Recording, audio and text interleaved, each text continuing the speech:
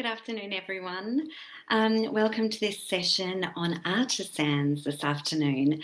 My name is Jo Thomas. I am the CEO and Creative Director of a multi-arts organisation here in Brisbane called Metro Arts.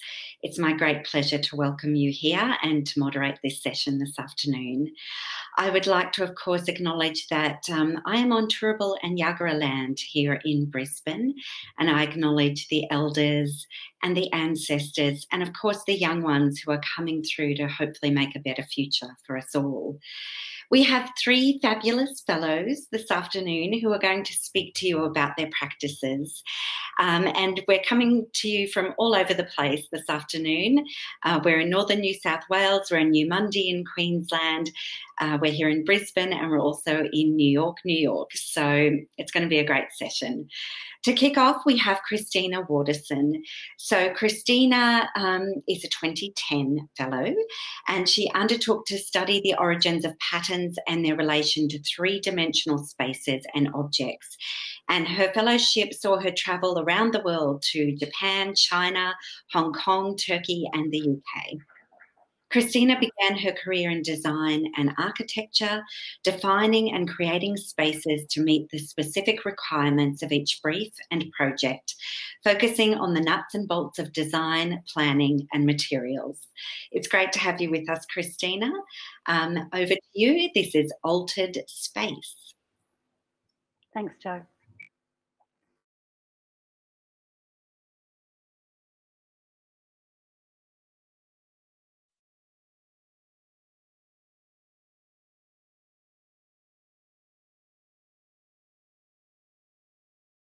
This is me. I used to live in Brisbane City for many years in Highgate Hill in an apartment way above the ground. Life was complex. My art was complex. It was sharp, regimented, certain, and rule-based. In hindsight too, I realise now that I wore way too much black.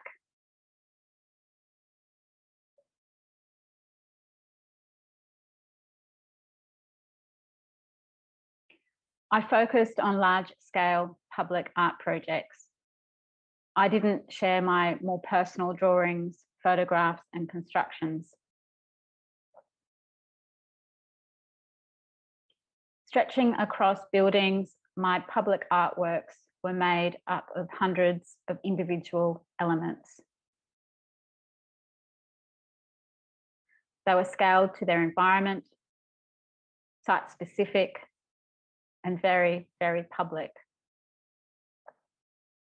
The relentless geometry of these works demanded absolute precision and accuracy throughout every stage of the process. They were made of hard materials, including coated mild steel, aluminium, acrylic, perspex, plywood, and timber.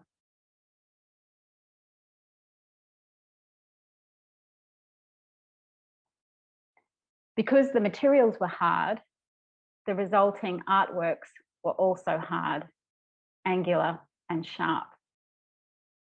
They were difficult to make. For warranty and procurement purposes, they were made by others using large-scale manufacturing processes.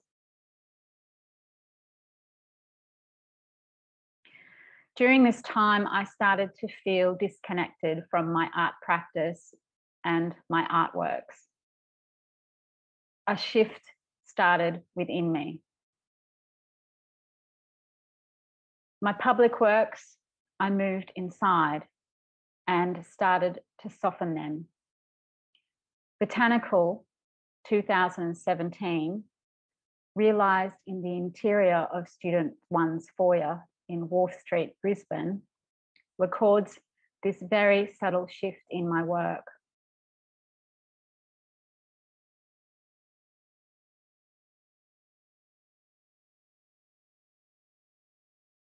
Leading up to my 40th birthday, I moved to Federal in northern New South Wales. Here I was surrounded by nature, having spent most of my childhood in the bush. This felt like a coming home. I was grounded, gardening every day, bushwalking, and breathing in and out again. That's around the time I fell in love. Strangely and unexpectedly, this, coupled with my new surroundings, led to an opening up of my creative practice and the rediscovery of the love I'd once had for the process of making artwork. The Byron School of Art supported me in this quest for love, and it shifted my understanding of what my artwork actually is.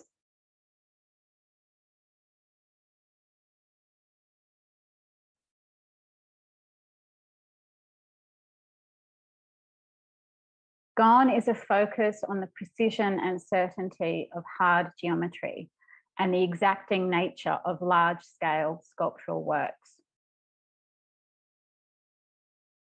Now I share my private drawings, my personal constructions, the usually unseen photographs, the collages that have always been part of my process.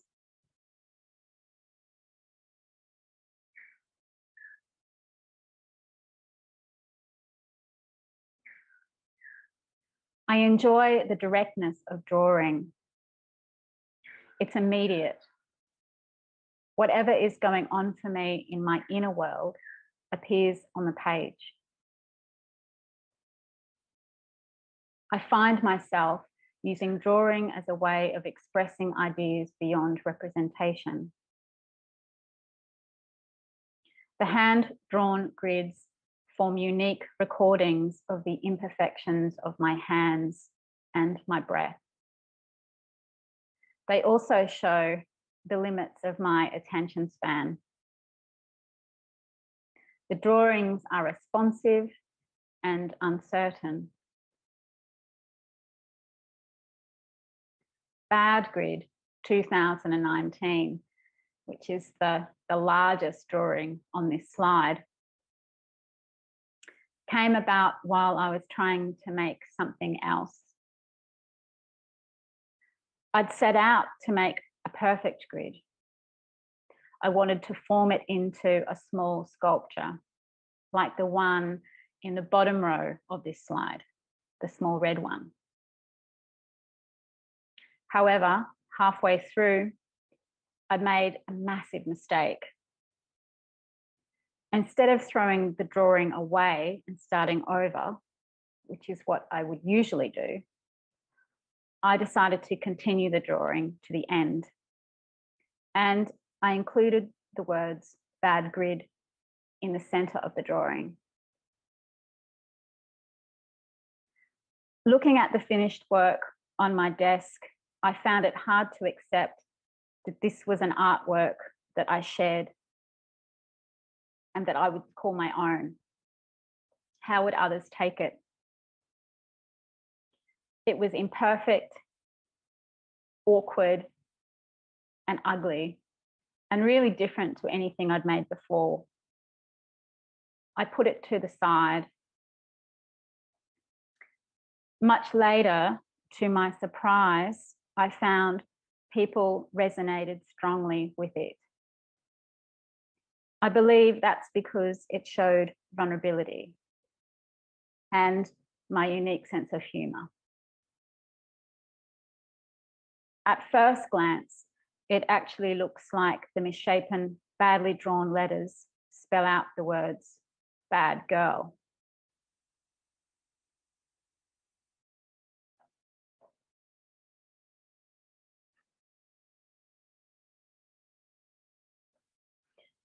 Masks, templates, and discarded elements used in the making of the work have become the work itself. With them are my attempts and failures to achieve perfection.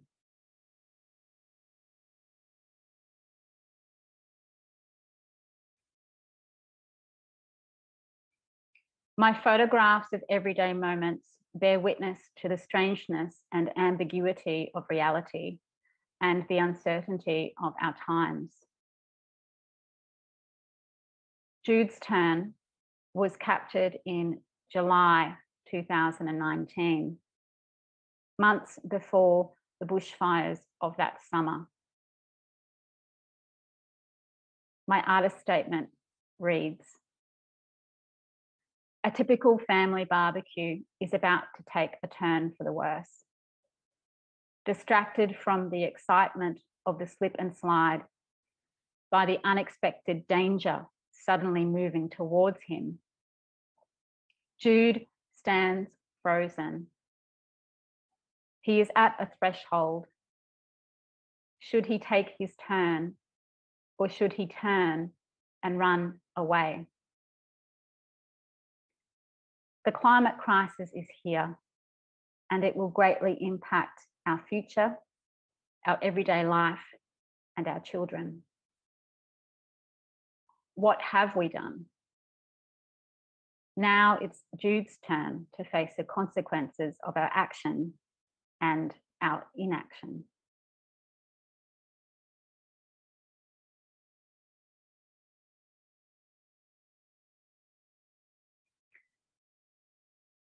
The photographs also trace my personal transformation of being in the moment. If I'm moved to pick up a camera and take a photo, then the image retains something inherent for me to look at more deeply later. The photographs are unstaged, taken as they are, everyday moments. Collage supports this playful discovery. It helps me to see with fresh eyes, to find a work's essence, its balance, and transition points.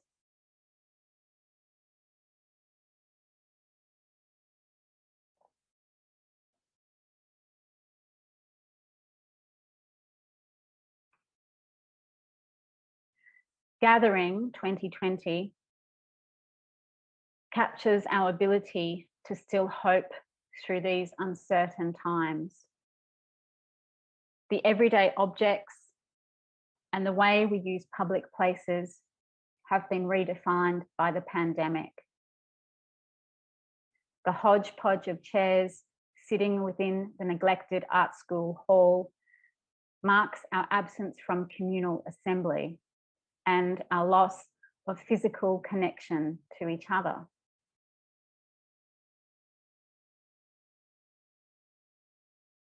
In 2020, the small community of Billynudgel decided to revive and renovate this School of Art hall in the hope that one day soon we'd gather together again.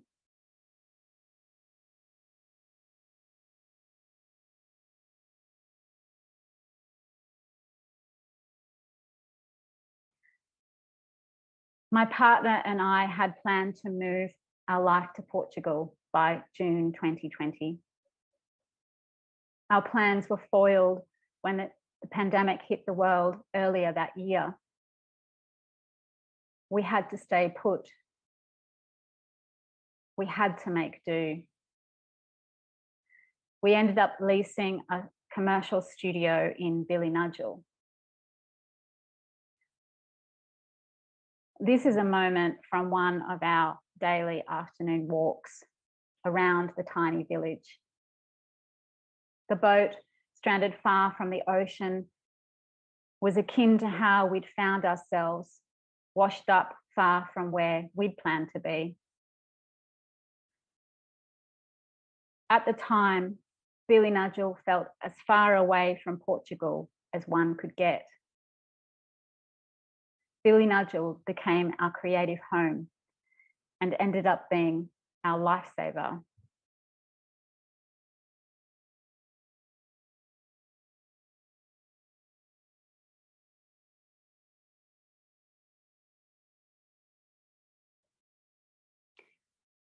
The original artwork, entitled Shrine to Unsuccess, grew out of a conversation with my partner.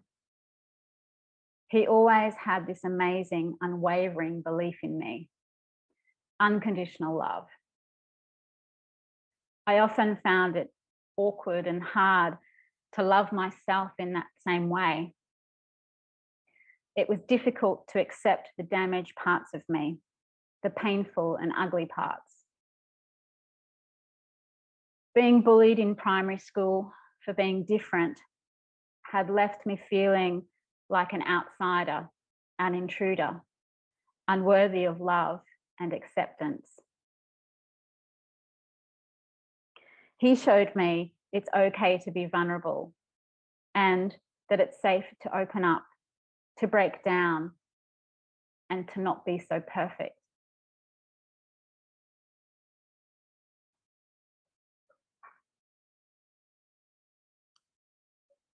Personally and professionally, Shrine to Unsuccess was transformative. It included my failures, the artwork I'd made, but were unseen, unwanted, unexhibited, incomplete, returned, rejected, worn, damaged, and broken. The artwork installation was shared alongside my photographs, drawings, and small-scale sculptures as part of the Dance This Mess Around exhibition at the Byron School of Art in 2019 in Mullumbimby. Through my photographs, drawings, and small-scale sculptures, I continue the work of accepting things around me as they are, and accepting myself for who I am, flaws and all. Some things I can change. Some things I accept I can't change. And I continue to make mistakes. After all, what actually defines success?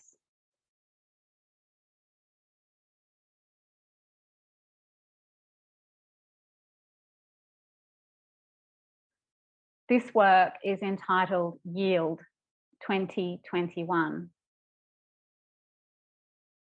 Growing up, my mother had always said that our biggest defeats can also be our making. They present an opportunity to grow and to better understand ourselves. I came across this damaged road sign at a time in my life when I felt utterly defeated. This forlorn image resonated with me deeply. Since then, I've come to the realization that I am not broken. There's nothing to fix. I accept and yield to who I am, exactly as I am. Failures have the potential to become a great success.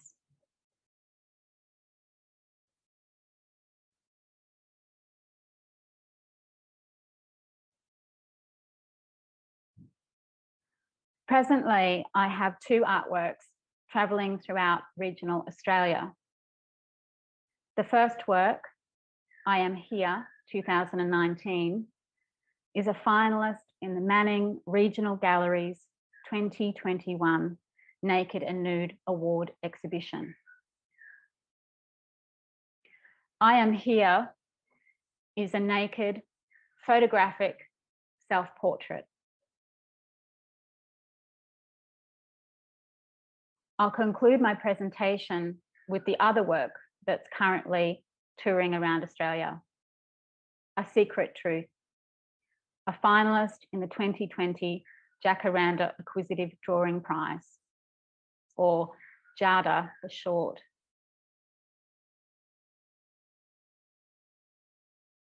JADA is a national biennial award for drawing.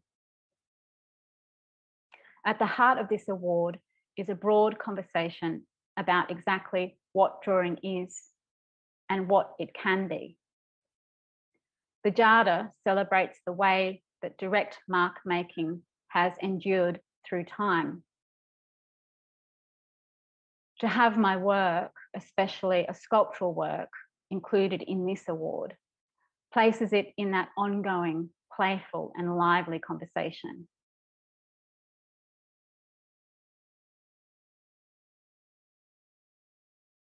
As my practice is mostly known for being predominantly sculpture-based, I set myself the task of responding to the challenge of the Jada, not with just a sculptural work, but a work that evolves directly from the foundation of drawing. A secret truth emerged slowly from a pencil-drawn grid, transforming the overt structure of the straight line into the softness yet strength of the curve.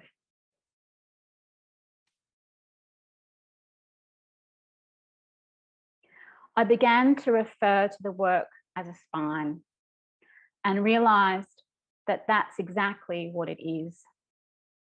A secret truth represents the challenge of standing tall, and beyond that, of standing up for oneself, something I've personally struggled with for years.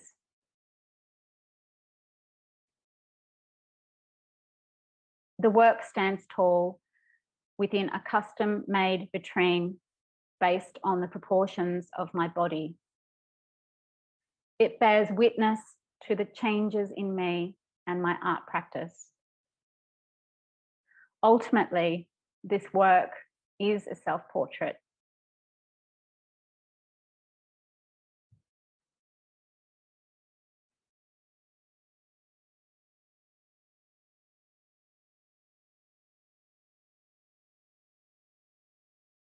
By their nature, the works are all portraits. My vulnerability, struggles, and joys gather quietly out in the open. The work is a way to accept my past lives and histories, and to also connect with my rediscovered physical body and innate sensuality. I am relieved to glimpse my own humanity and flaws as I continue to step into the present and into love. Throughout this process of change and the feeling of groundlessness that change brings, especially in the altered space of our changing world, the teachings and words of Chogyam Trungpa have kept me open and kept me curious. In his own words, the bad news is you're falling through the air. Nothing to hang on to, no parachute. The good news is there's no ground.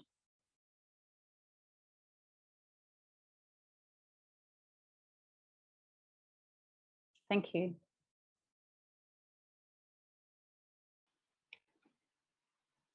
Thank you, Christina. That was very personal and very brave presentation. I absolutely love that quote at the end, falling through the air. We're going to do questions at the end of the full session, but for those of you, I can see you out there joining us, please feel free to put your questions in the live Q&A at the bottom of the screen. And if it is specifically for Christina, just mark it that way and we'll come back and we'll answer the questions after the other speakers. Thanks, Christina. Thanks, Jo. I'm now going to bring, oh, he's here already, Daniel from the green room to the stage. Hello. Daniel is joining us from New York, so thank you for getting up out of bed. Daniel Tobin studied a Bachelor of Art in Visual Arts at the Queensland University of Technology.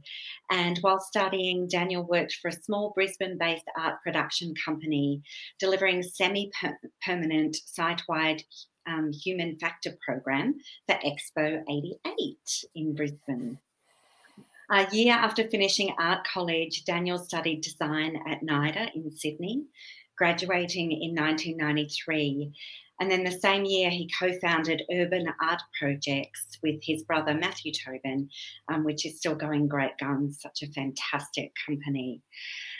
Daniel is a pretty recent fellow from 2018, and he's going to talk to you this afternoon or this evening, depending on where you are, about what his research was with his fellowship. And he was benchmarking public art projects that infuse creativity and culture whilst also stimulating commerce to benefit the community. It sounds really fascinating. Daniel, over to you. Thanks, Jo.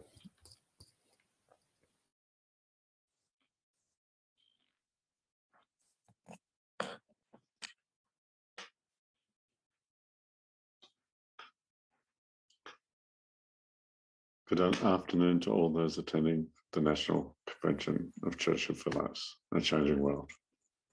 My name is Daniel Tobin. I'm a 2018 fellow, and my field of study was visual arts.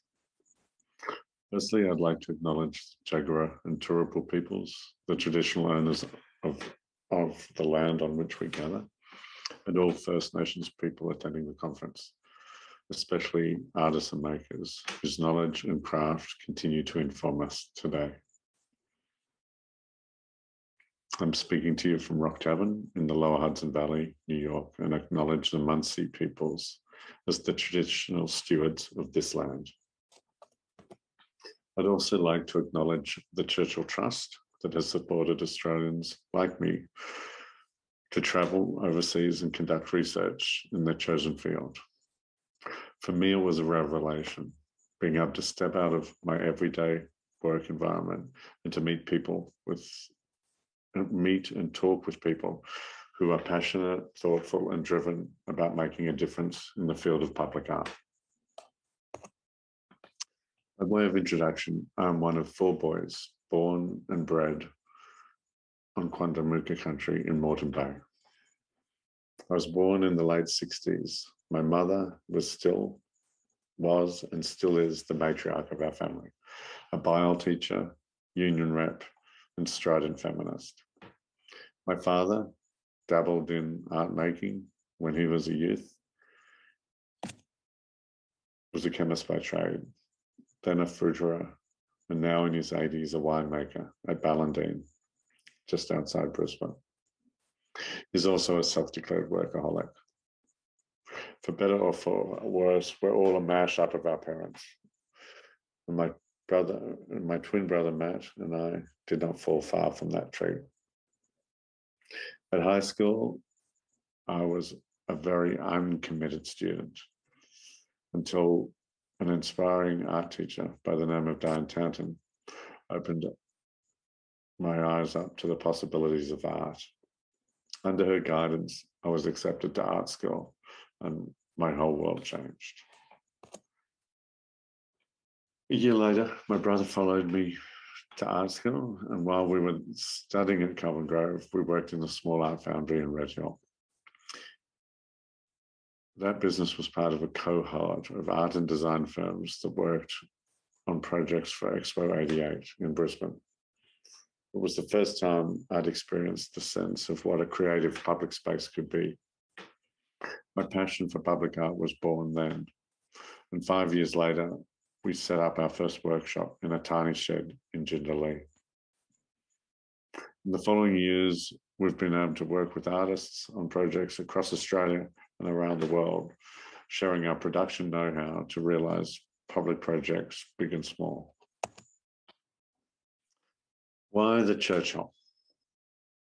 After spending 28 years as a public art practitioner, I wanted to know more about what we did, how we could do it, and how we could do it better. And the Churchill Fellowship provided that opportunity. The great architect and urbanist Le Corbusier said in his classic 1929, The City of Tomorrow, expressed, "We are fond of the crowd and the crush." I always loved that line. I love the hustle and bustle of a city with the streets in constant flux and a smell of anticipation in the air.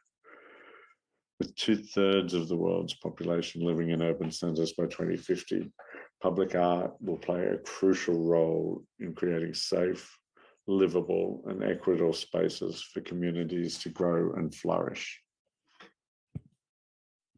As the title of this year's conference suggests, we are in a rapidly changing world. Our generation and the next are dealing with multiple issues of the equity and inclusion, the existential threat of climate change to humanity and most other species on Earth, all amplified by a global pandemic. I think it's fair to say we've got to rethink what we do and how we do it. It's exciting and frightening all at once.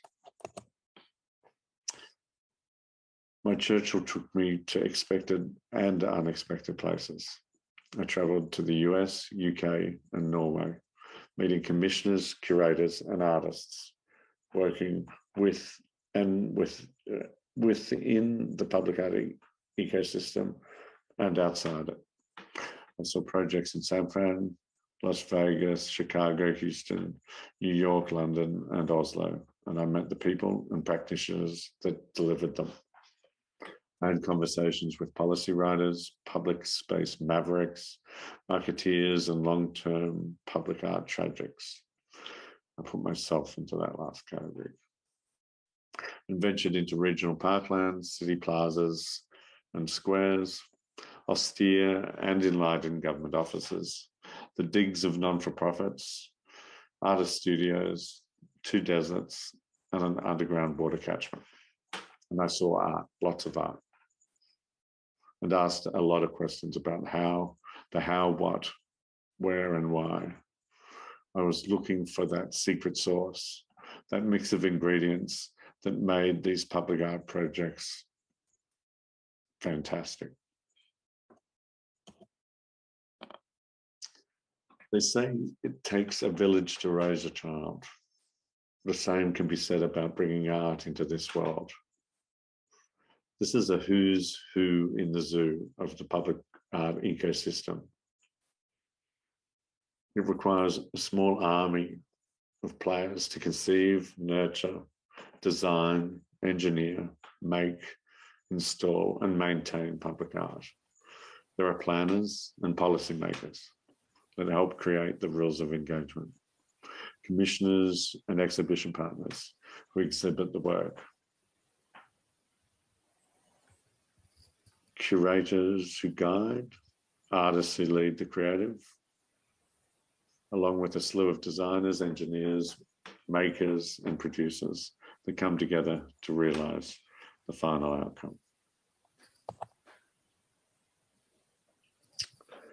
I'll talk about all of them in this presentation, or some of them, and some of the projects I've delivered.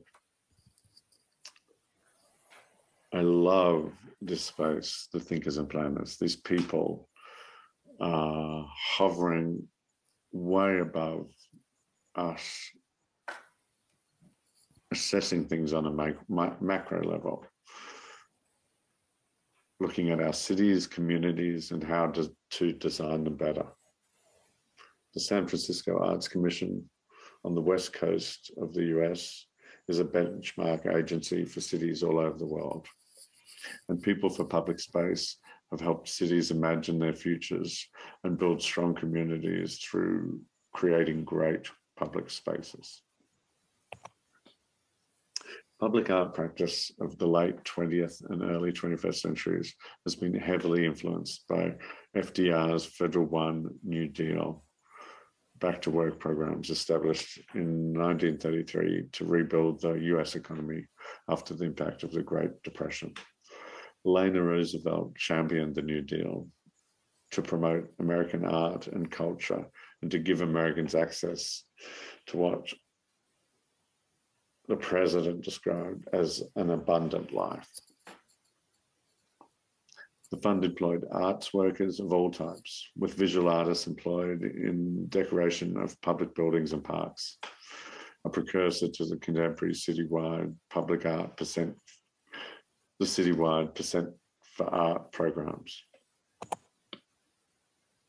San Francisco Arts Commission was established in 1932, just a year before FDR's New Deal programs, with a mission to champion the arts as essential to daily life. This forward-thinking city agency invests in local arts community, activates the urban environment, and shapes cultural policy, guiding and strengthening the community. They roll out 2% for art programs to ensure that both public buildings, a 2% policy, and private developers, a 1% policy, are required to invest in art and culture. Property grants also allow arts organisations to expand their footprints and facilities. The streets and communities are activated through temporary public art exhibitions and programs, and underprivileged communities are served with cultural equity endowment.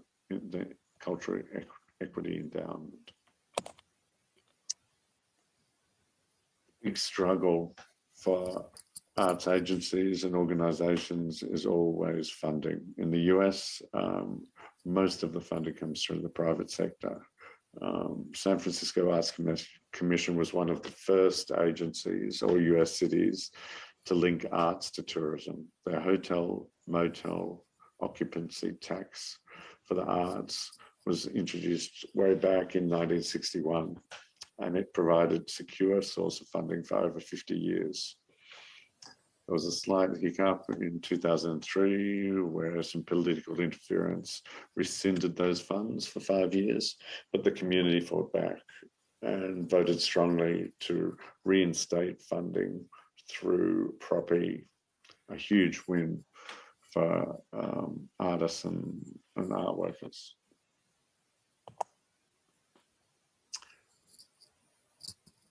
Please meet Fred Kent and Kathy Madden, the public space mavericks I mentioned before.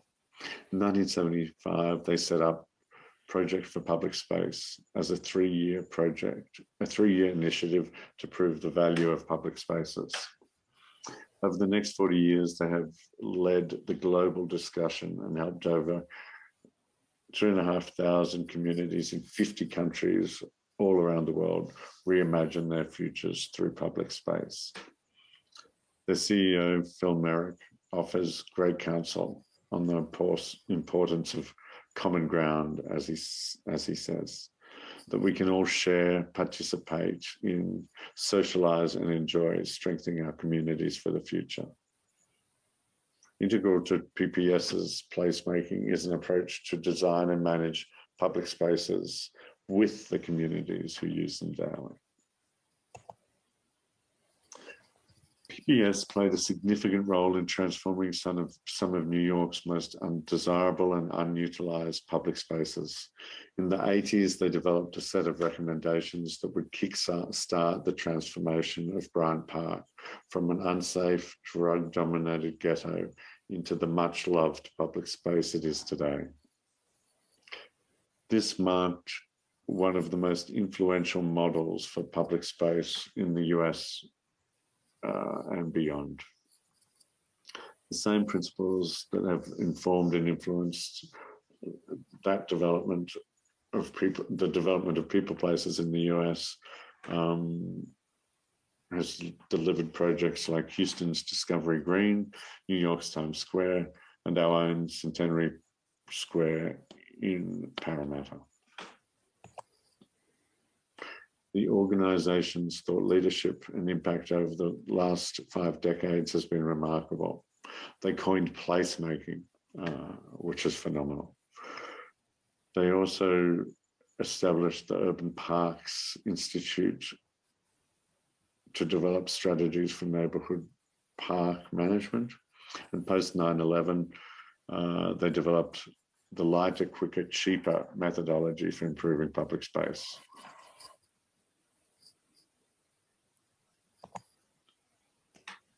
City changes are integral players in public art within the city they inhabit, whether through a visionary leader, a city wanting transformational change, or a derelict precinct seeking to reinvent itself. All 3 organisations have delivered extraordinary benefits to the communities that they serve. Millennium Park is a phenomenal story. The Millennium Park effect was coined to explain the momentous and lasting impact this project had on the city and the people of Chicago. The sheer audacity of Anish Kapoor's Cloud Gate and Juan Plenz's Grand Fountain were instrumental in transforming the ailing northern industrial city of Chicago into a global cultural and tourist destination. With a can-do attitude, the city and philanthropic partners delivered far beyond Mayor Daley's wildest ambitions. 2 million people visited the park in its first 6 months, and expectations were high for annual visitations, visitations to exceed 3 million.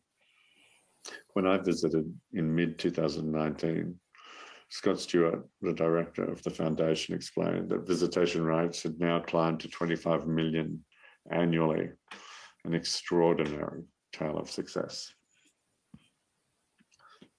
Kapoor speaks of Cloudgate as reflecting what's around it, the Chicago horizon, the Chicago skyline, bringing Chicago into itself in a way. Iconic, ambitious, yet respectful of place, the work sits somewhere between art and architecture and captivates audience near and far.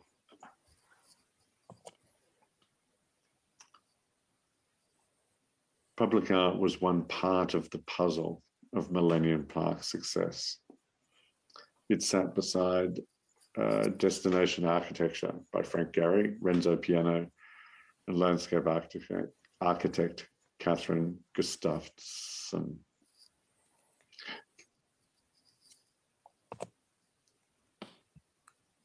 Plenzer was sure his work for Crown Fountain would never be realised. His dreams for the work far exceeded the $10 million budget.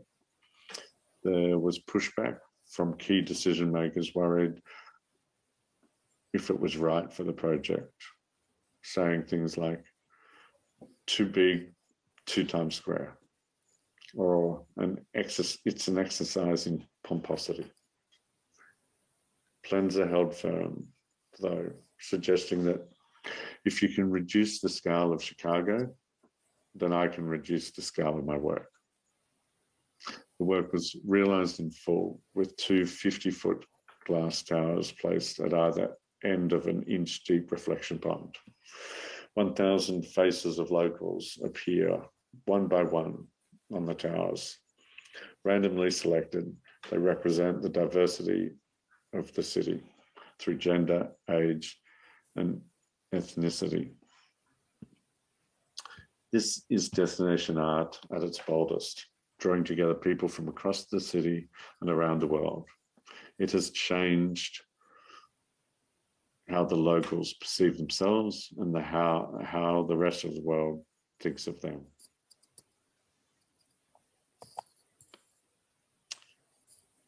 The Public Art Fund is another institution that has returned huge benefit to the city of New York. Founded by Doris Friedman in 1977, the fund has been working with emerging and established artists to deliver regular exhibitions of contemporary art for neighbourhoods throughout the city for over 40 years. Today, Chief Curator Nicholas Bohm and Director Susan Friedman, the daughter of the founder, remain steadfast in their commitment to bringing artworks outside the traditional context of museums and galleries. The Public Art Fund provides a unique platform for an unparalleled public encounter with the art of our time. PAF has presented more than 500 artist projects in streets, parks, and public places in the 5 boroughs. All exhibitions are temporary, and they can be on show from just a day to up to a year. Curated to engage a diverse audience, artists come from all over the world and generally create site-specific responses that speak to the community and the city they inhabit. Looking back on PAF's exhibition history, there is an overwhelming connection with commissioned works and the social history of the city. Agnes Denny's Wheatfield in Lower Manhattan, delivered in 1975, brought attention to what might be lost as old neighbourhoods were razed in the name of growth and advancement. More recently, Ai Weiwei's citywide Good Fences Make Good Neighbours spoke to the artist's very personal experience of New York as a foreign national living and studying in the city. The exhibition spoke of greater issues, migration and the acceptance of others. With 300 works scattered across the city, it spoke to tens of millions of people. The exhibition was experienced by many over its 5-month installation, and it's claimed that there were trillions of impressions seen online around the world. Public Art Fund is an essential part of the city's arts ecosystem and plays a part and is a part of every New Yorker's daily life.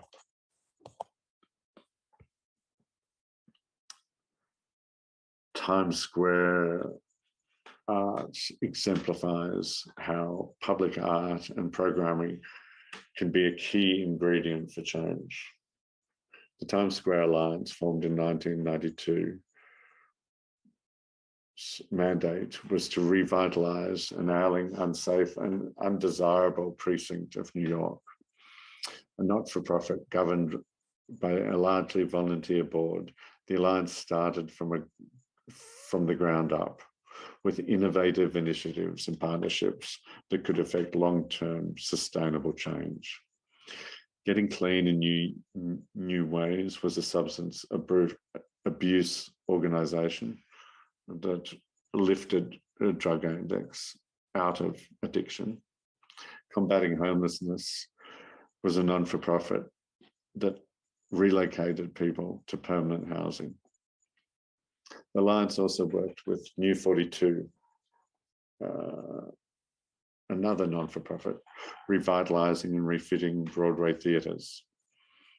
They also reignited the city's New Year's Eve celebrations. The Alliance established its own arts agency to engage a growing audience. So successful were these strategies that visitation grew from 30,000 daily visitors to a pre-pandemic high of 450,000 in one day. People for Public Space were commissioned to reimagine the crossroads of the world.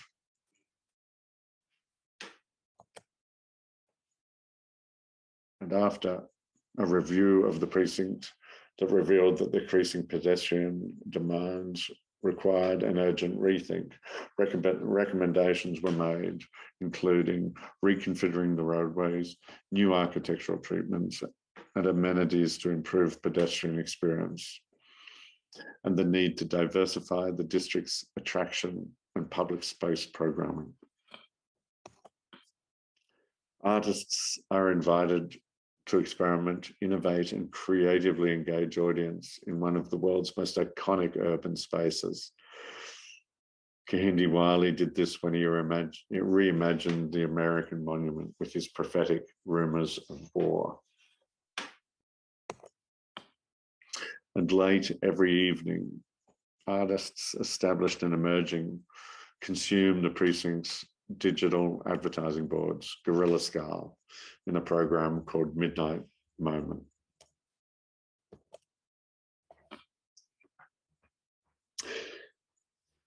Discovery Green and Buffalo Bio are both park conservancies, which are private, non-for-profit organisations that can support the management, maintenance, capital development and advocacy for parks and public green space.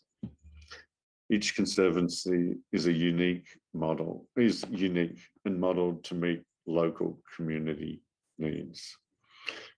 There's hundreds of these conservancies scattered across the US.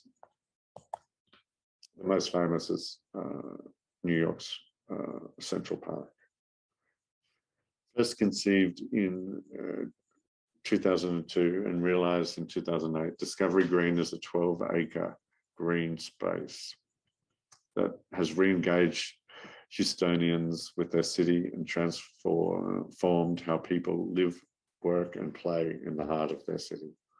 Formerly an eyesore with two large open-air car parks that occupied the site, they've been pushed underground, allowing the development of an activated urban parkland. With the formation of public-private partnerships between the City of Houston and local philanthropic organisations, the Discovery Green Conservancy was formed. Again, people for public space were involved in consultations with the Houston community and the gathered feedback was instrumental in establishing the park's programming. Discovery Green has become a much loved space known affectionately as Houston's backyard. Public art and programming plays an important role in the success of the Green. Buffalo Bio Partnership believes that public art plays an essential role in the civil discourse of public space. Board member Judy Nyquist talks about the need for conversation, a dialogue with a selected artist to ensure commissions have relevance to the bayou and to the community. The public art program is delivered through commissioning impactful, engaging and thoughtful temporary and permanent public works along a 10-mile stretch of the city. 3 programs are focused on permanent works, temporary activations, and programming, which incorporates performance, lectures, and events.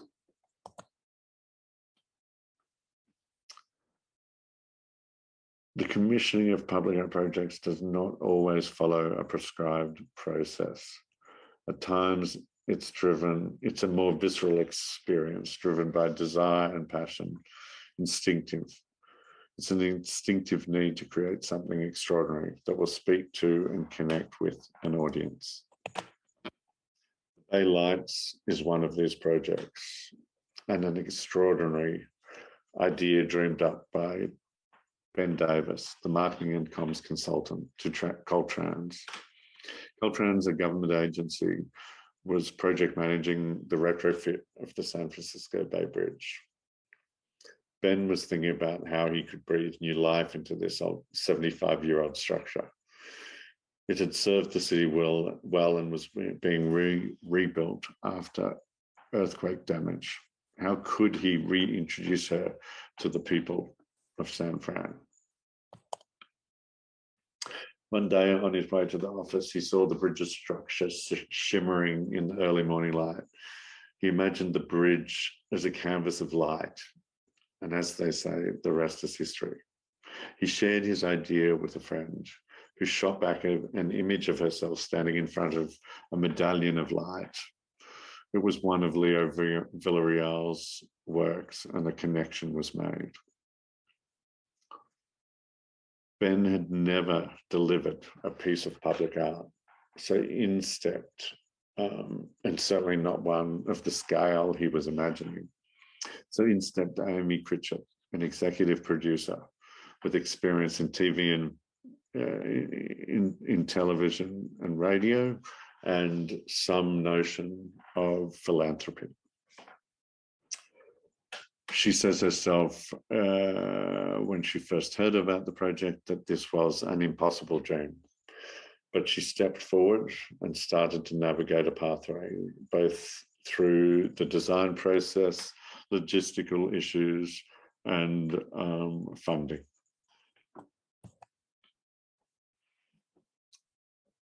It took about 2.5 years and $8 million, but the project was built and delivered. With 500 million media impressions in its first 6 months, the Bay Lights quickly became a global sensation. Much loved by locals, they surged to the San Francisco waterfront to experience the work. Local bars and restaurants were rewarded with 30% growth in business. It was initially installed as a temporary work for the anniversary celebrations, but all players quickly realized that the long-term benefits of the installation would be great. The California Department of Transport, Metropolitan Transport Commission, and the City of San Francisco, along with a successful fundraising campaign, paid for a permanent installation of the lights. It is now a major attractor for both residents and visitors to the city.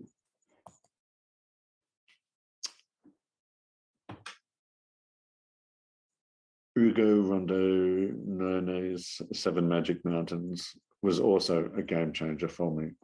I first experienced his work in New York, huge, heavy, figurative pieces formed out of local rock that were placed on the pedestrian plazas in and around the Rockefeller Center on Fifth Avenue. The next time I saw a major installation was at the Rock Band Museum in Shanghai.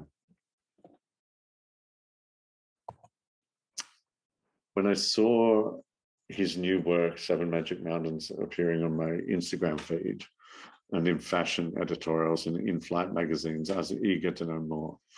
One smitten viewer called it a sweet mirage of tall stacked candy in a desolate desert. Your kids will scream with delight, she said. Ugo visited Jean Dry Lake, the home of land art in the American West, in 2012-13.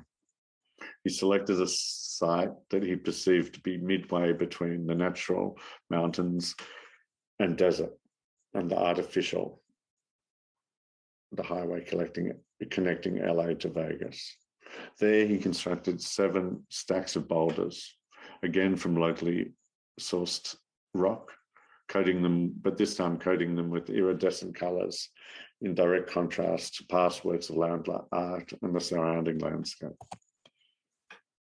When Seven Magic Mountains was first installed, again, it was imagined as a temporary exhibition and only in place for 2 years.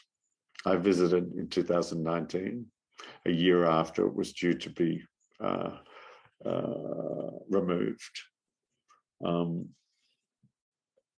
The work had been repainted, the temporary car park had been upgraded, and the exhibition had been extended to 2021. As of last month, 1.6 million people has visited the site, and a further 44 million people had experienced the work from the adjacent highway. The Nevada Museum of Art is currently in the process of securing a new permit that would allow Seven Magic Mountains beyond view until the end of 2026. Seven Magic Mountains is a cool, super cool, eye-popping desert art experience. It provides a counter-narrative to the gambling mecca Sin City monocle that Vegas had. It was a canny collab between an artist, institution, and a non-for-profit that led the non-for-profit that led the charge. Backing up the creative effort was money from a Vegas resort, a gambling tech firm, and a government agency. They were followed by a diverse mix of philanthropic and corporate backers, along with partners like Nevada Commission for Tourism. Such an amazing collection of people to deliver a staggering, successful public artwork. Viva public art. If I'm to imagine Australia's future public art ecosystem, I'd love to see us unshackled from standard delivery models and considering bold new ways to commission. A rich and diverse cohort of government agencies, corporate players, and community leaders working seamlessly together. Innovative partnerships formed to deliver bespoke projects and funding pathways that connect public art to tourism, infrastructure, and well-being. Thank you. Daniel, thank you. What a fantastic presentation. I wish I had gone on your fellowship trip. That's amazing. What I love about that is the epic nature of so many of these projects, but that the community is still being brought into them, which is such a vital part of it, I think. I have lots of questions, but we will come back after we hear from our next speaker. So again, if anyone has questions for Daniel, please feel free to pop them down in the live Q&A at the bottom of your screen, and we'll come back at the end. Okay, over to our final speaker this afternoon, who is coming to us from Monday. This is Gerry Cummins. Gerry is a 2002 Churchill Fellow. He is a stained glass artist and a conservator, and following a 3-year traineeship, Gerry established his own studio, and from 94 to the year 2000 worked on a private commission to create the Peace and Creation windows in St Monica's Cathedral in Cairns. I feel like Gerry has something to say about that project. His topic this afternoon is Saving Australia's Historic Stained Glass. Gerry, over to you.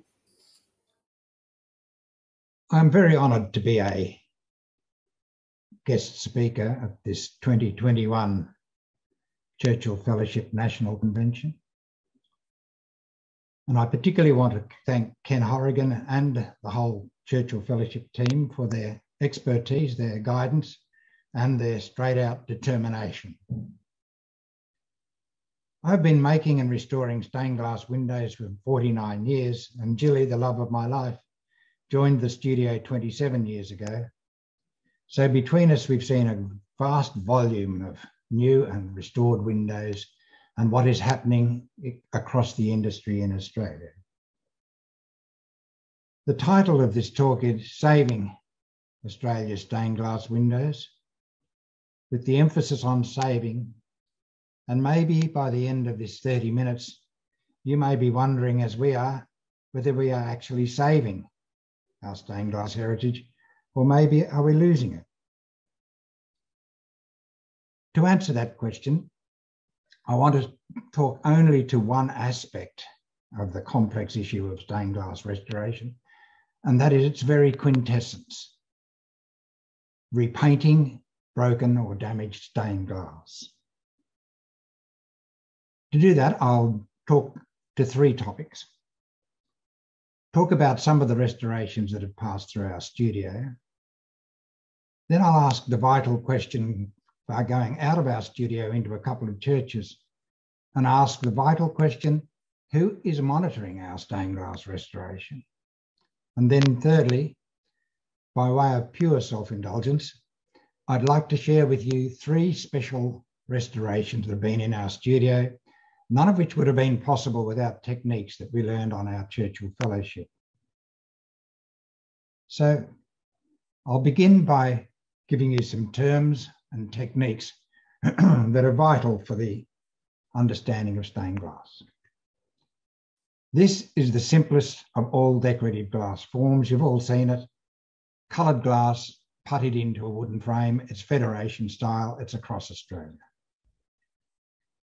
This is a lead light. It's held together by lead. It lets light through. It's a lead light. This one is made of 5 colours. 1, 2, 3, 4, 5. And every time that you have a colour change, you have to cut a separate piece of glass. This is also a lead light window. It's a monster that we made in our studio. It's 4 metres high, 3 metres wide. And once again, every time that you need a colour change, you have to cut a separate piece of glass, hundreds and hundreds of pieces of glass. This is the structure of a lead light window. It's a H-shaped piece of lead. And in the channel, a piece of glass comes in one side, then another piece comes in the other side. That's the structure that holds lead light windows together. Here's Gerry working on assembling a lead light window. Piece of glass, piece of lead cut to size, insert the channel over the glass, next piece of glass, until the panel is completed. Here's Gerry soldering the panel, soldered on both sides, gives it its strength. And finally, putty is forced in the gap between the lead and the glass to strengthen and to waterproof the window. We'll come across that little problem later.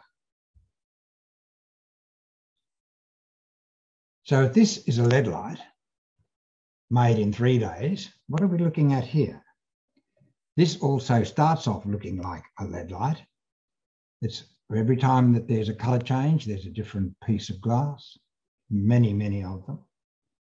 But this is actually the beginning of a stained glass window.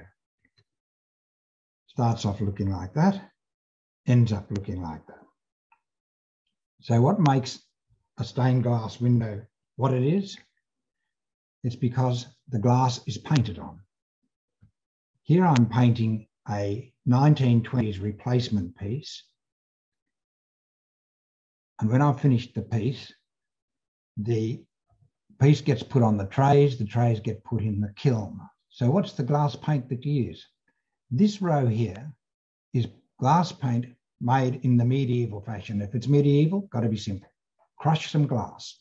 Add a little bit of borax to lower its melting temperature so that the painted glass melts and fuses before the piece of glass you're painting on melts. The colours are simple. Want a rusty red? Go and get some rust. Want some flesh tone? Go and get a bit of clay from the river. Want a brown? Go and look at last night's fire. The next row are silver stains, from which the whole industry gets its name. Put silver on the back of a piece of glass, fire it at 600 degrees centigrade, and it turns into this brilliant translucent yellow. On the next shelf here are enamels, a later, more sophisticated glass paint, still firing at about 600 degrees centigrade, and it's used for tiny little highlights. So here we are, the hem of a garment. This is a piece of clear glass. That's how it starts off. Then, using thick glass paint, you paint all of the trace lines. Put it in the kiln, fire it, 600 degrees. Next day, you take it out and you put a layer of glass paint over the whole of the piece, stipple off what you don't want. When you're satisfied, put it in the kiln, fire it. Next day, not happy with the darkness here, needs another layer of glass paint. Apply a layer of glass paint, put it in the kiln, fire it. Then we want beautiful yellow silver stain on the back. Apply that to the back, put it in the kiln, fire it. Then we want some nice little highlights, some ruby, some sapphires. Paint them on, put it in the kiln, fire it. That's the technique of stained glass. So the question becomes, why the need to repaint? First is obviously maintenance. This window is 1920 windows. It should have been restored 20 years ago, 30 years ago. You can see it's buckling. The leads are fatigued, the putty's worn out. And whenever you have a window that buckled, you can be assured that it is breaking glass, and there it is, certainly. Here we are about to remove an exquisite English window. The putty is worn out, the leads are fatigued, and for the few precious moments of lifting it out of its frame and getting it into a styrofoam crate, all that's going to hold it together are the masking tapes. The second reason is quite obvious, breakage. 10 years ago, Julie and I were doing a restoration in Canberra, and we happened to take a photo of this window, beautifully painted, 1960s Australian window. And it was a very good job that we took a photo of it, because last year it was destroyed largely in a hailstorm. I think 50 or 60 broken pieces, of which this is one, and we had a photo by way of reference material. So how do you go about repainting a head like this? First of all, you take the original head, put a piece of tracing paper on the original head, trace off the lines. Then you put a piece of glass that Julie has cut, exactly the right size, amber glass, lay it on top of the tracing, paint off the trace lines. That's why it's called trace lines. When you've done that, fired it, you then start doing the shadows. This is a layer of glass paint all over the face. And if you look carefully here, you can see these are thousands and thousands of dots done by stippling with a brush. So then you get out your paintbrush and you start stippling off the paint that you don't want. 3 firings later, and this replacement head is starting to look very much like the original. But the original had this beautiful, unprocurable yellow glaze on the outside. So how are we ever going to reproduce that? Eureka moment. Cut a second piece of glass out of a yellow piece of yellow glass, and then put a layer of glass paint on it, put the original, put the replacement over the plate, put it in the kiln, fire it, lead them up together before and after. Another reason for replacing pieces is poor previous replacements. These are a pair of companion windows. They should be facing each other as companion windows should. Now, I recommend that we all do some neck exercises here, because this is going to take a little bit of twisting and turning to work out what this restoration studio did. The body's facing forward, the head's facing backwards. So how did they manage that? Let's have a close look. First of all, we notice in the background that that's not an original piece, that's not an original piece. The head had to be installed inside out because they'd painted the features on the wrong side of the glass. That's why it's facing the wrong way. When they went to get it to fit, it wouldn't. So they chopped off the bottom of their own glass painting and installed a piece of purple glass, no paint on it. Nobody will notice, in it goes. Fortunately, the owners had a fairly furry 1936 photograph of that window, which we were able to use to do our restoration. Talking of silver stain, there it is, beautiful translucent yellow. So, before, after. And we've turned the 2 panels around so that they face each other. There was another clue. If you look here, you can see the end of the scrolls next to each other, and of course they should be pointing away from each other. Ruined windows. This is the bane of our lives. This is the repeat slide of forcing putty into the gap between the lead and the glass. Sometimes you get a window into your studio and the putty's been totally washed out, the leads are fatigued, and it literally falls apart.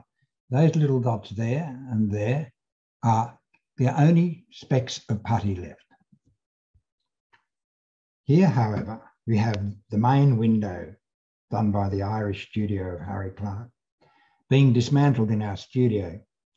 The leads had fatigued, the reinforcing had failed, but the glass has mighty, mighty tough putty stuck to its edges. A detail shows the vertical piece of glass, a blade, crunching off the putty off the front, the back, and the edges of every piece of hundreds and hundreds of pieces of glass. A massive undertaking. Would it be possible to have a much quicker, easier, cheaper way of doing it? Well, there is. Caustic soda dissolves putty. So what would happen if you took the window and put it in a caustic soda bath, washed it with caustic soda, dissolved the putty, and then you can easily pull the window apart, no chomping off of the putty. This is a beautiful French window in a cathedral in Brisbane. The studio is famous for its warm flesh tones, beautiful and warm. This is the same window, a different panel, same window, been restored. You can see a couple of epoxy resin strips across it to cover up a crack. And the paint has just about entirely gone. Right back through the trace line, through the 4 layers of glass paints. Hey, you might say, Gerry, I can see a good solid trace line there. Yes, correct. Done with Dulux by the restorer. He must have known what was happening. This was restored and put back into the cathedral. They paid for it. They paid for their window to be ruined. This is a German window, beautiful craftsman. The priest rang and said, can you come and have a look at our Sacred Heart window? Because the paint seems to be fading. Okay, we'll go and have a look. What have we got? There's a detail of the face. It's been caustic soda dipped, and the caustic soda has torn off layer after layer of beautifully applied glass paint back to the raw glass. Here's the window in our studio. A little note, I have to say, the German romantic style ain't my style, but that's not the question. The question is for a restorer to repaint the original as best they possibly can.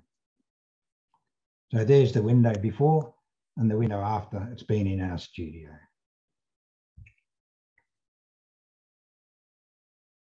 Let's ask this horrible question. No, none, zero, zilch, no regulations. So who is monitoring our restorations?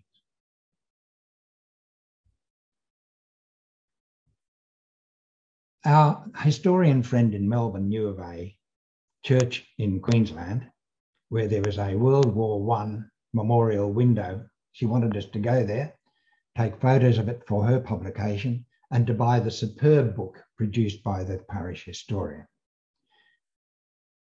So who's involved in this one? There's the church, the restorer, Queensland Heritage. You can wipe out Queensland Heritage's contribution immediately because 5 restorations were done by the same studio in 5 years and nobody in Queensland Heritage knew it was being done. So let's have a look at this window that we were asked to restore. You can look here and see immediately all of the trace lines and all of the shades have gone, and the silver stain impregnated into the back is still there. We start looking at the face and see it's fading. Haven't we just seen that in the German window? The shell, symbol of St. James, is gone. The dark shadows of the hair is gone. Good part of the shading around the eye, gone. Part of the eye itself, gone. And when you start looking, part of the hair gone. When you look here, you can see streaks down. Could it be that this window has been dipped in caustic soda as well? We were asked to do a restoration of it. We said, with great regret, sorry to tell you, that window is ruined. Finished. Put it in the bin. While we were in the same church, the author of the book pointed us towards an 127-year-old English window. Our guesstimated replacement value for the window, $74,400.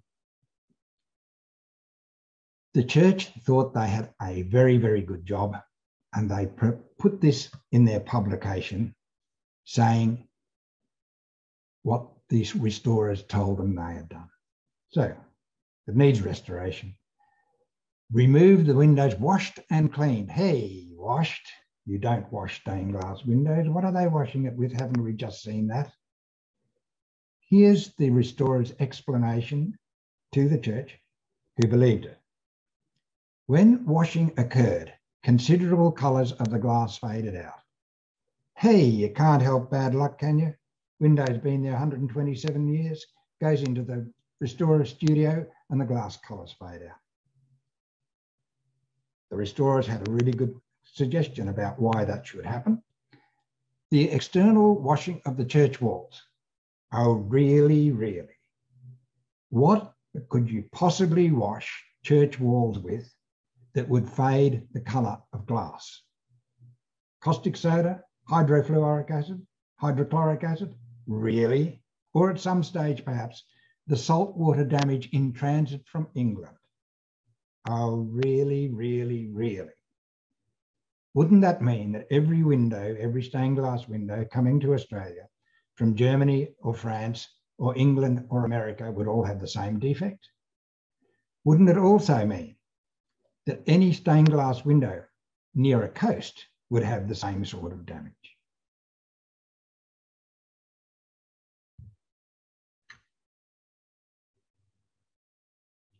We alerted Queensland Heritage. They sent this letter to the restorer. No exemption certificate, no approval from Heritage Queensland. And in future, the department will consider taking further action, including prosecution. Is it the case that this is the first time in Queensland and Australian stained glass history that a department has cautioned a stained glass restorer? Yes, please. Meanwhile, up the road, let's widen our perspective a little. Now we have a vandalised window and we have involved the priest, presumably the wardens, the property committee, the donors, some diocesan oversight, the insurance company, the loss adjuster, Queensland Heritage, and 3 other restoration studios. Let's see how they fared, I should say. We found out from the church secretary volunteered to us that the restoration cost $60,000. Here is an article from a local newspaper saying that the repairs possibly exceed the quality of the original. Well, they would want to be very good because this is a Lion and Cottier window with some exquisite techniques. We didn't go looking for this newspaper article. It's on the website of the restorer. It was there this morning. It's there. And it's under testimonials. So can we dare assume that the restorer thinks that this is an appropriate description of their skill? The other thing that happened was on their website, they've listed the 50 some odd pieces that have been broken and need restoration, but no images. Here is the window before, in the vandalised stage, and after. Let's concentrate on 3 details. One's the eagle, one's this bit of costume, and one's Christ's head. And let's imagine that the viewers are the committee that needs to approve this restoration costing $60,000, and have a look at what you ended up with.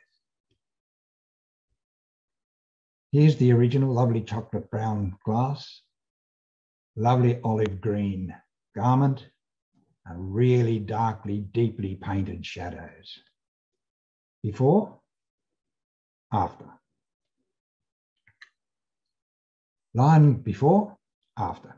Lion and Cottier are known for their beautiful, beautiful soft painting and their flesh-coloured glass paints. Nice pale green glass, nice soft flesh-coloured glass paints, and brilliant scintillating stains, vibrant yellows.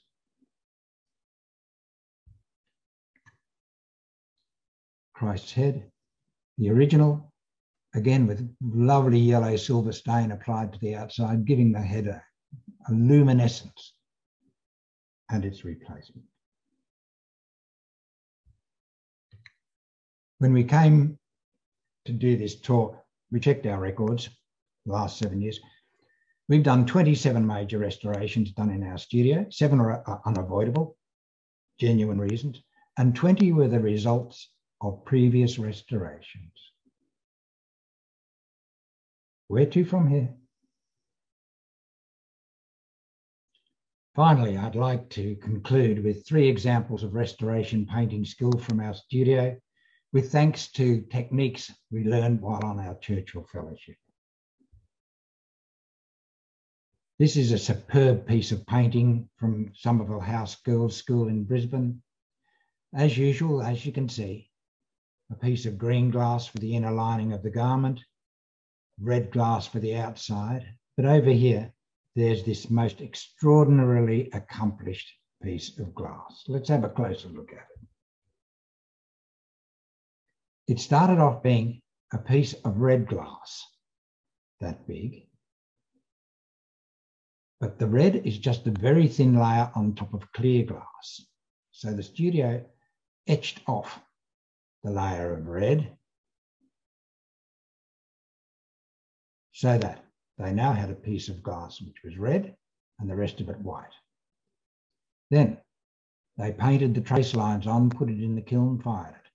Then they painted the shades on, put it in the kiln, fired it. Then they applied silver stains to the outside, put it in the kiln, fired it. Then they did a superb piece of silver staining, a lemon instead of a yellow, put it in the kiln, fired. This is just amazingly accomplished stuff.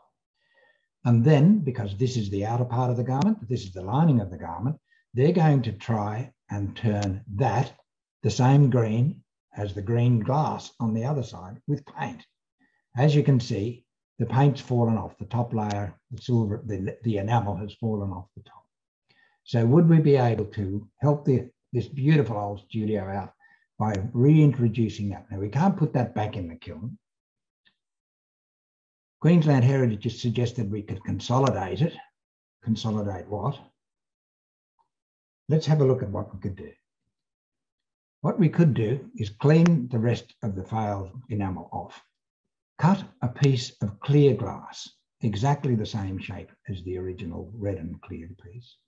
Apply 2 layers of paints and enamels. Put that piece on top of that piece and lead them in together. Plating again. And there we are.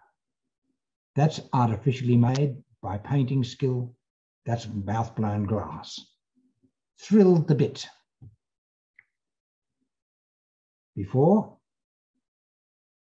after.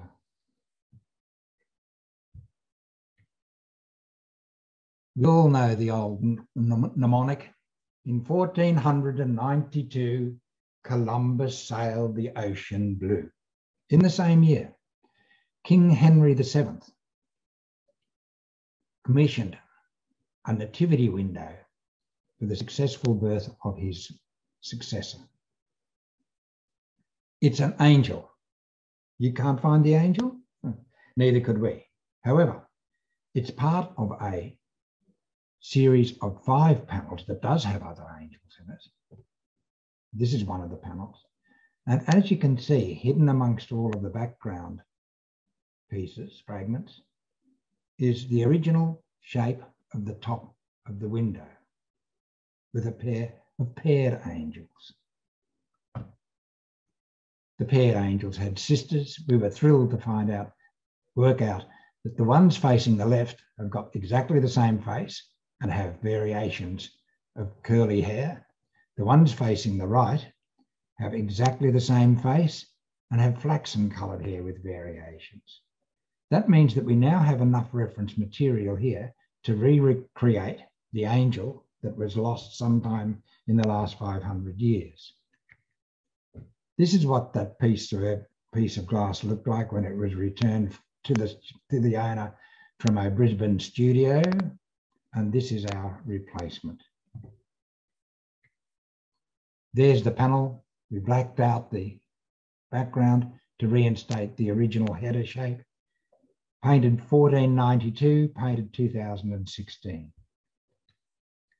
And the whole sets of panels, original, beforehand, after, before, after.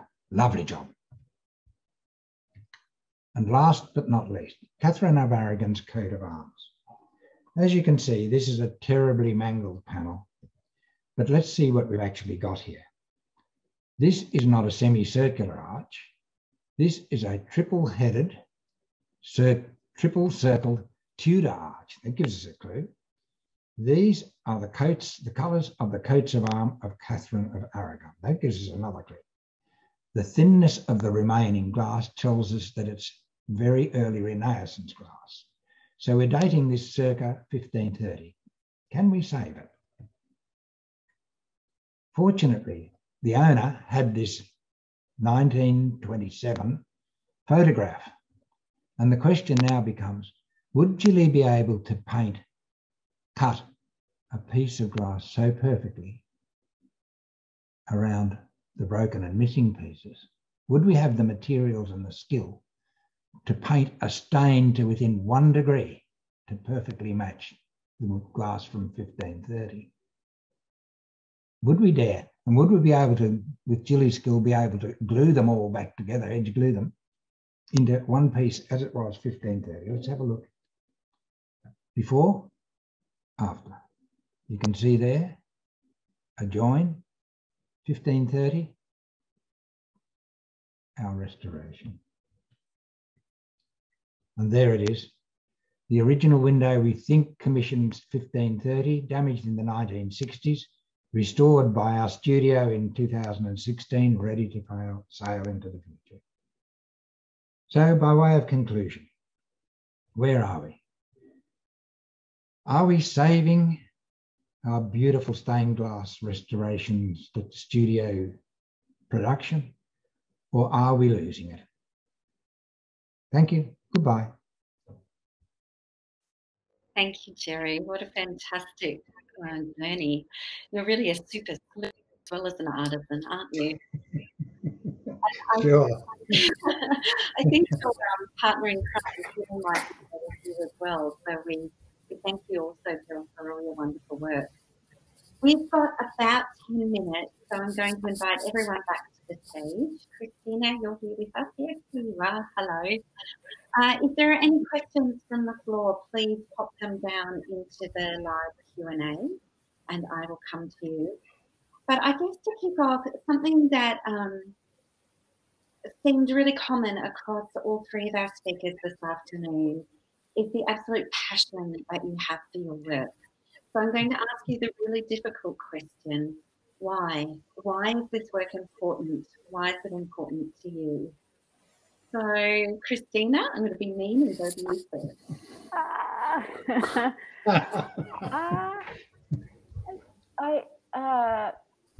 It's a good question. I've tried to do other things. I was an architect and I worked in design. I found that making my work, sharing my work is my oxygen.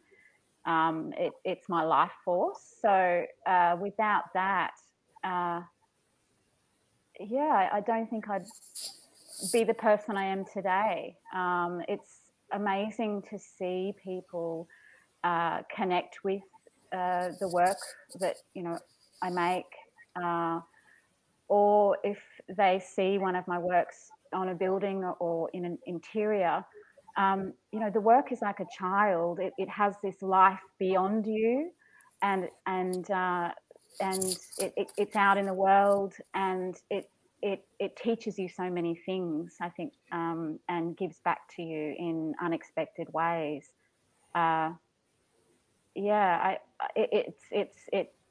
It's who I am.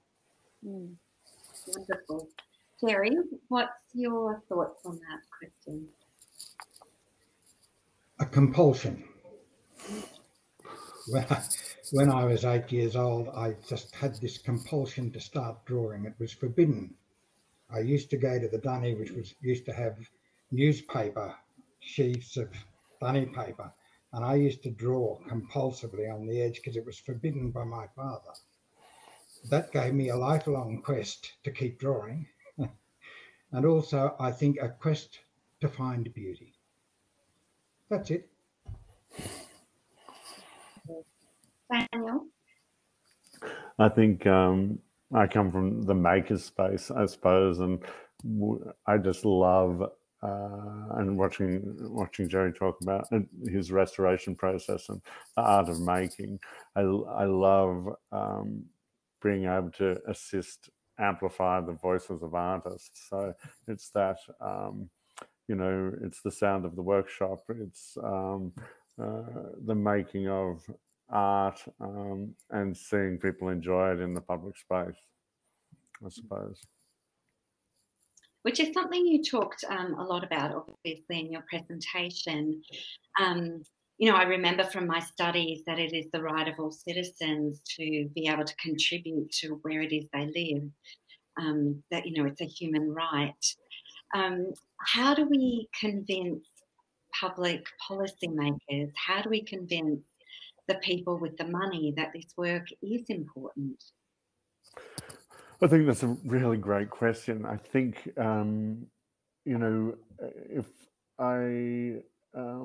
if you compare two societies, the Australian society where we're heavily funded by government and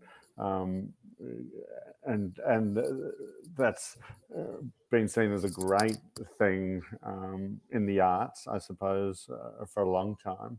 And then you step into a space in the US where, 95, 96% of funding comes from the private sector, whether that's corporates, wealthy individuals, or community members. I think there's a space somewhere in between that which allows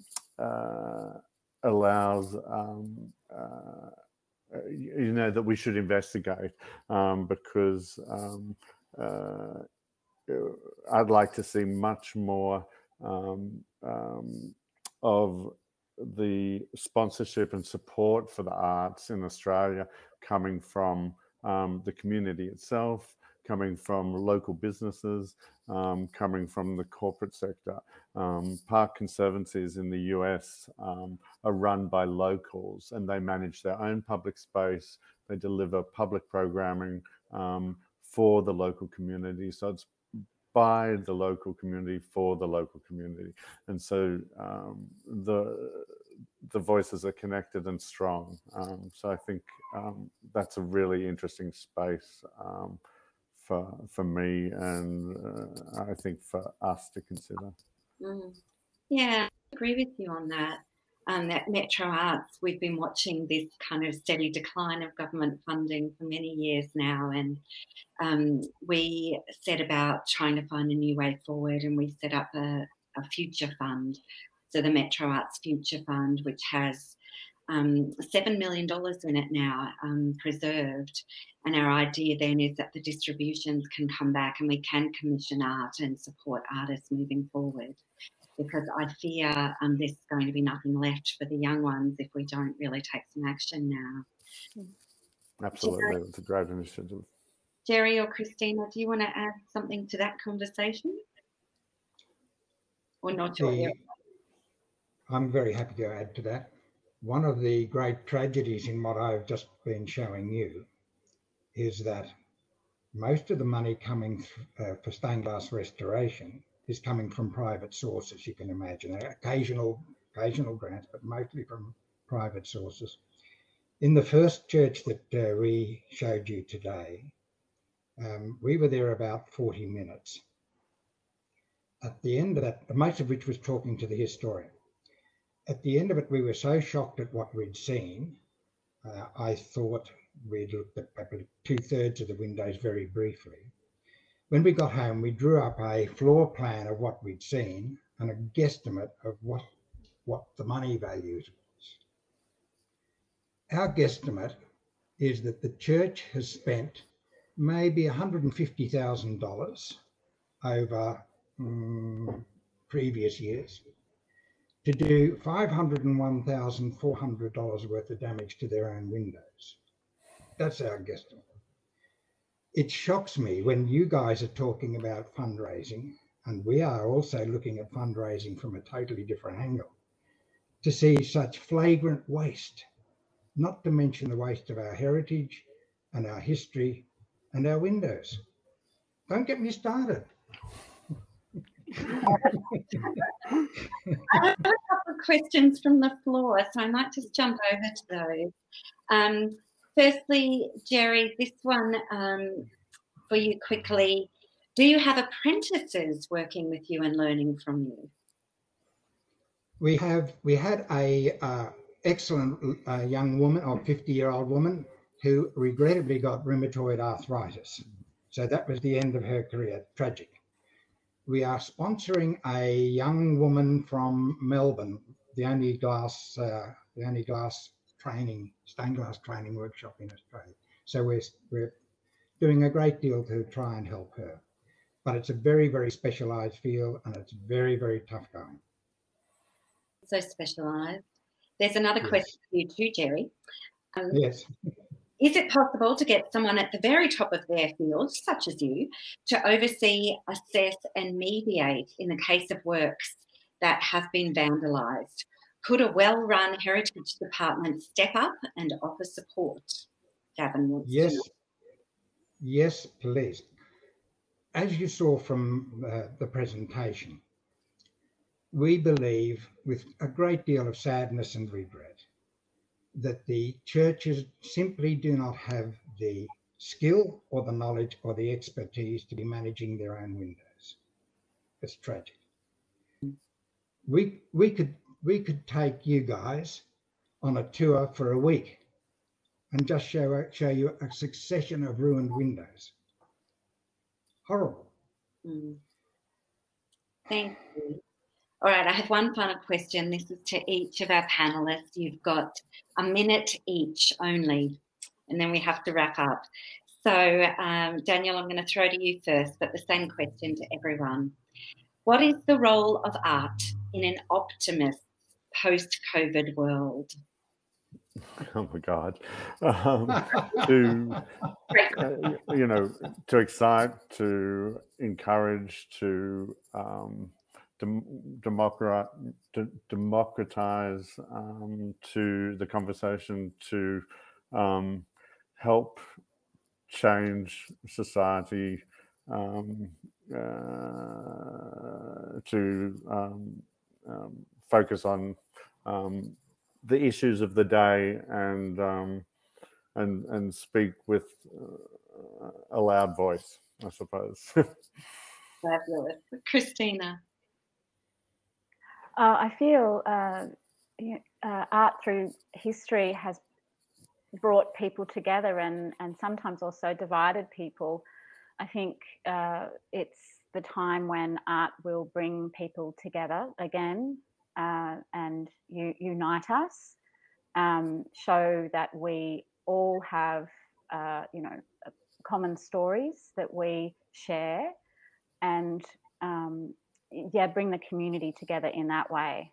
I think art has a huge role to play in mental health and education, and getting people to express their experience, something sometimes you just can't put into words, and something that just has to come out in the materials or what you're drawing.